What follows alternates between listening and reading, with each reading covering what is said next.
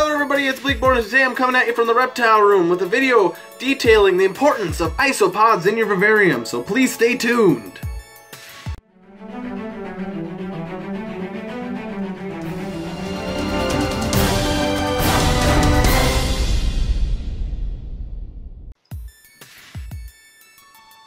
Well, guys, let's talk about isopods and their importance in your vivarium. They are also known as roly-polies, pillbugs, or woodlouse. These little tiny invertebrates are actually closer to being a crustacean than they are an actual bug. What they do in your vivarium is they act as your guys' janitors. They pick up and break down materials, that is waste materials, in your tank, aka dying dead plant matter, old poop, or animals. Like, they break down everything, turn it into nutrients for your tank. Beyond that, they also aerate your soil by digging little tiny tunnels within, and they also stir your substrate so it doesn't get stagnant and nasty and smell like a swamp. So they're very, very important, along with having springtails in your vivarium.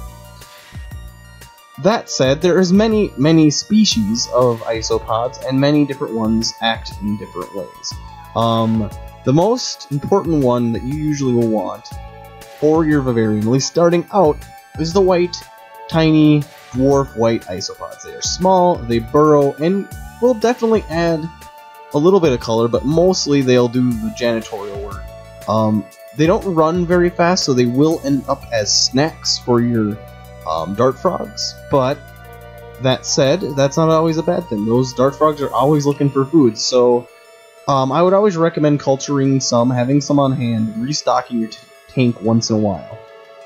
But that said, again, there's many other more interesting larger species that are just cool looking, like the zebras, or the calico, or the duckies. There's so many types. Even the giant canyon ones look really, really cool. I haven't put them in a tank yet because they're just a little bit too big, but they're very, very important, and there's so many different types.